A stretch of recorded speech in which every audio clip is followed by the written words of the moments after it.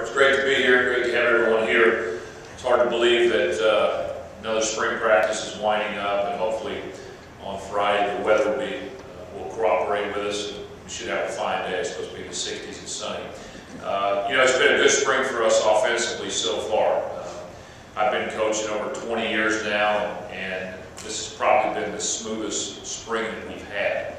And really it's because of two factors. First of all, we've had more returning starters back than I believe at any time in my career. If you go back to the last 3 or 4 games of last year when Will Shaw replaced David Rogers at tight end because of David's injury, we really got 11 starters back from last season at the end of last year. So that was a great starting point for us. The other thing has been, I think, having the Watts facility. It's been very beneficial to our development in the off season. I think when you're in a situation where we are in this part of the country and you have trouble getting outside and doing some things in January, February, March, to have a facility like the Watts is very beneficial to us. And I know our kids have really put a lot of time and effort into using that facility, and it showed. Usually it takes throughout the first week or 2 of camp to get going as far as the passing game is, just because you haven't been able to do a lot of it through the off season. But I know our quarterbacks and receivers and skill guys on offense have used it a lot in the off season, and I think it's really been beneficial to us and it's shown throughout spring practice. Starting up front for us offensively, we did have 5 starters coming back in the spring. Lamar Mady has been out with an injury. He has knee surgery after the season, and we've held him out for the majority of spring practice. He was our starting left guard last year, came in from junior college and started for us last year. And also Andrew Radakovich, our starting left tackle, got injured the first week of practice and has missed most of the spring. But we've been very pleased with the guys that have stepped in for them. Most notably Andrew Cinco and Fred Herdman have stepped in on that left side of the line. And really we feel like we haven't missed much of a beat there as far as our play up front, which I think is going to be really good for us as we go throughout the season. And as far as depth is concerned at that position, we've got some other guys. Zach Collins played center. Some other guys have played a lot of time. Brandon Ferguson, kind of a local product here, has improved tremendously. I think we've had 10 or 11 offensive linemen here throughout the spring, so we've been able to be too deep. We did sign 5 freshmen or junior college players at that position. Those are guys that we're looking to come in. We'd probably like to redshirt most of the freshmen if we could. Dana Harris, the junior college offensive lineman coming in, is probably going to have to step on the field for us at some point. So we feel good about the future of that position, especially with the development of some of those younger guys. Tight end wise, I think I told a lot of people I wish we had Will Shaw for another year. He's made us a better football team being a tight end. He gives us a guy that can really stretch the field. He gives us a different dimension at tight end that maybe we haven't had the last couple of years. I think you saw a big factor. You saw him be a big factor for us at the end of last year. I think he caught 3 touchdown passes the last 3 or 4 games. Carson Shawbar has really improved, and Nate Adams is coming back along with Jordan Marcota, redshirt freshman from Ursuline here in town. So I think we feel really good at that position. We're a team that likes to be very multiple on offense, and we'll jump anywhere from 4 wide to 2 tight ends at any second. So to have those tight ends that can do that for us makes us a lot more dangerous. Running back wise, obviously, has been a position that we've been very deep over the last 3 years.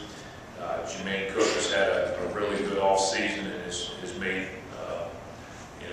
it's hard when you look at it and say guys rushed for about 2,500 yards the last 2 years to make that much improvement, but he has. I think he's worked really hard on his vision, his cutting ability. I know he's really tried hard to become faster, and I think you should see even more improvement from him.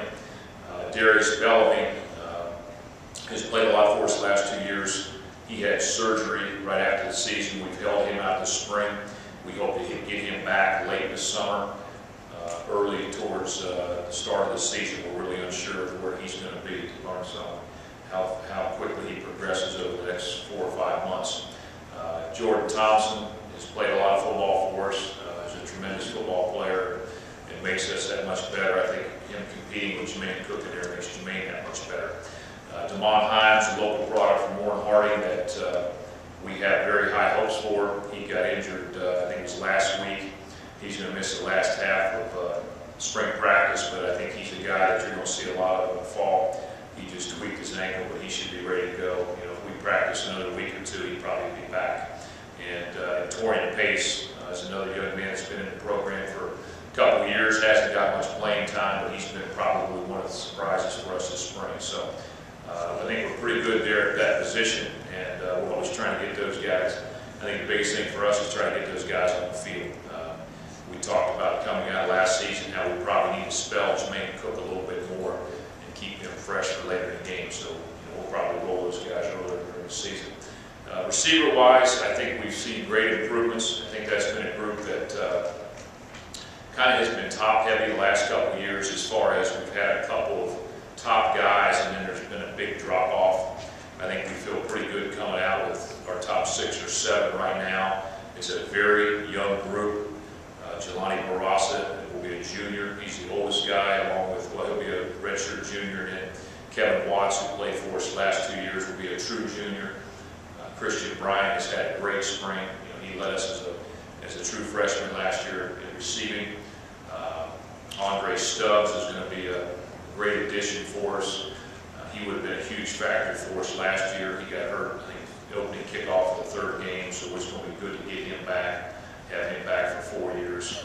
And then we've got our contingent of South Carolina receivers, Kentrell Disher, Andrew Williams, and Brandon Thomas, that have given us a lot of depth at that position. I think we're seeing great improvement for those guys. Those are guys that, especially Disher and Williams, that were kind of a taller, lankier guys that needed to put on weight and strength.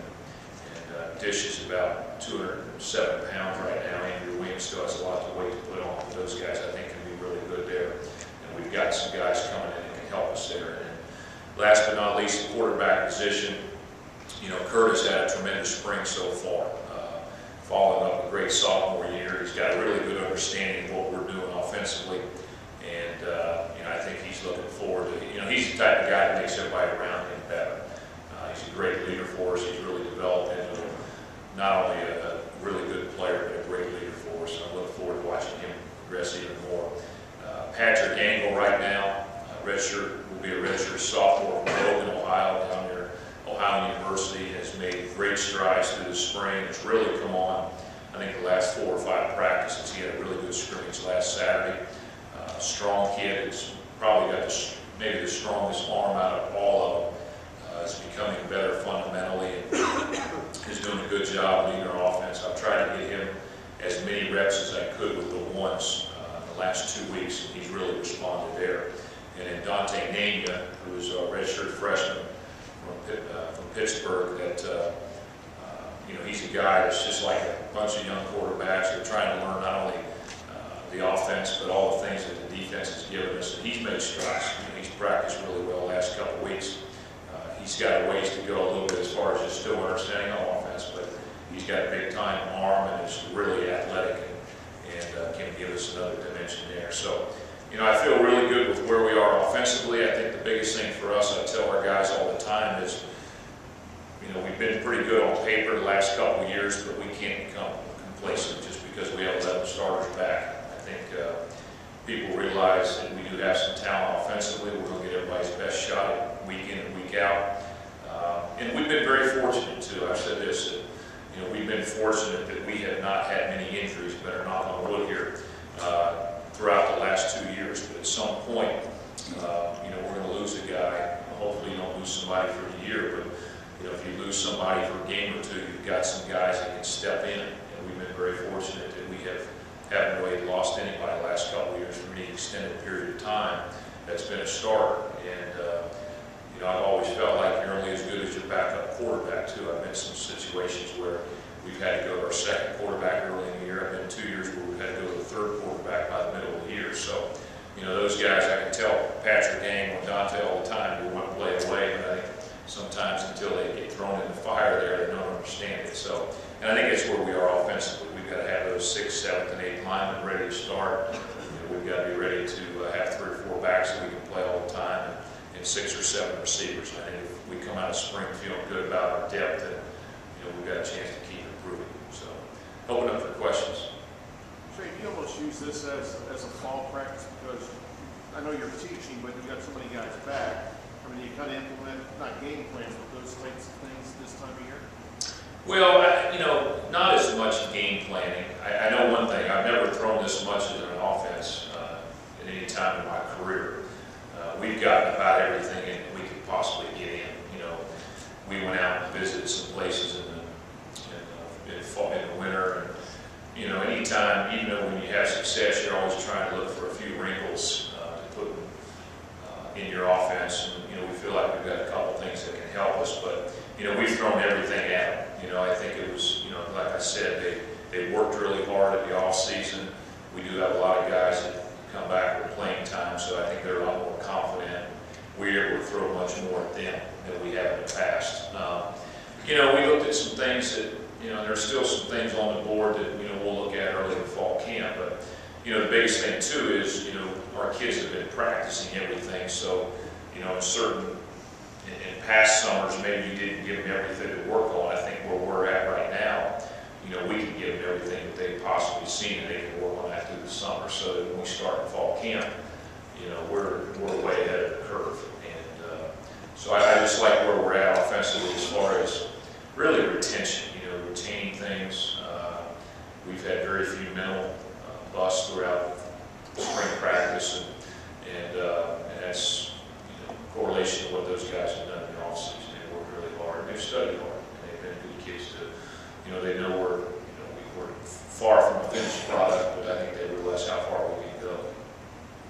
Coach Wolford has touched on it a few times, but the need to be able to finish drives late in games. How do you address that in the spring and as you move forward in the summer? Yeah, the question was talking about finishing. That was probably one, weakness maybe when we came out last year. One thing we looked at was we had a chance, probably 3 or 4 games to finish a game. A couple games we were able to win, a couple games we couldn't hold on to a lead. I think that's, as we went throughout the winter, we talked to different people. I think that's a common theme. It's hard to do. I think the biggest thing is, as far as me being a coordinator, you go back and look at it. When you got a chance to win games, you want to be conservative at times, but other times, you're going to need to throw the ball. And so we're looking at ways that maybe it can help that situation. The good thing for us, I think we have enough players where we could jump in and out of any personnel we wanted to. We're good enough in our 4 wide receiver package that if that's what we wanted to do, we could do that. We've got 4 tight ends right now that are getting some playing time, so if we wanted to get into a 3 or 4 tight end set and try to grind out the clock, we're able to do that. So, and I think the other thing too is having an offensive line back that's got that much experience. I think we can lean on those guys too with our running backs. And but we've studied that throughout the off season. I know we'll continue to study it in the summer. Coach Wolford does a great job of committing time to that throughout practice. I know we get a lot of time. We did it probably 4 or 5 times this spring. So it's just something that you got to keep doing. But when it comes down to it, I think the biggest thing was we've got to execute. In those situations, there were some times last year where you have to give credit to some defenses at times because they stopped you. But other times, we felt like maybe if we had done one thing a little bit better, we had a mental breakdown, then we could have ran the game out. You look at North Dakota State, we were unable to get a couple first downs, and we were able to hold on. And then Northern Iowa the week before, we were unable to, and then we got scoring. So, and those 2 games could have cost us the season. I know looking back, I told our guys after North Dakota State, if we would have lost that game, we would have really felt bad. We had no chance in the playoffs there against the last game of the season. So, we've got a lot to work on, but we've got a good starting point. Do you think maturity alone can help that process? Or maturity should. Being in that situation before, I know we're going to get as much practice as we can at that situation. So, yeah, I think so. You've got a quarterback that has played a lot of football too, so if you have to put it in his hands, you can put it in his hands. We keep getting better at receiver. you're not, your hands aren't tied behind your back. You just don't have to line up and run the ball every time. If you got a quarterback you feel comfortable with, or some big time receivers that, hey, we're going to have to drop back and throw the ball. You look at the good teams that sometimes you have to take chances. And if they're going to crowd the box there, we might have to throw the ball, get that first down, 2 minutes left. So, but I think maturity will play a big factor. Hopefully they can get us over the hump there. You haven't been very nice to Tracy's defense the first 2 scrimmages. Any plans to take it easy on them? I don't know about that. Defensively, it's been good to go against those guys because they've been really aggressive, and they've shown us a lot of different looks. And not only when we go against a BCS opponent like a Michigan State or Pittsburgh, and you go against a wide variety of different fronts and coverages and schemes in our league. Everything that they give us is going to help us a lot. And the thing talking about we've had so many injuries on defense that hopefully we can get a lot of those guys back. I know that we'll see a much different defense in the fall. It's hard coming in, like Coach Tracy said earlier. We've been together for 3 years now. We're going to be a little bit more ahead of them as far as what we get in, and probably as far as execution. That's just common nature. But we've got a lot of good young players on that side of the ball. We're going to be good enough scheme-wise that we can match those players with us. But, we're going to have a very good defense. And the biggest thing for us again is just we feel like we've got probably enough talent to be successful. We're going to add some more talent in fall camp. But the mental part of the game is probably once you get the players you want in your system, the mental part of it becomes 60 or 70%. It's a lot like the quarterback position. Hopefully we've recruited well enough that they're physically talented enough now. Do they know what to do? And if they do, can they play fast? And that's what's going to make us successful on either side of the ball.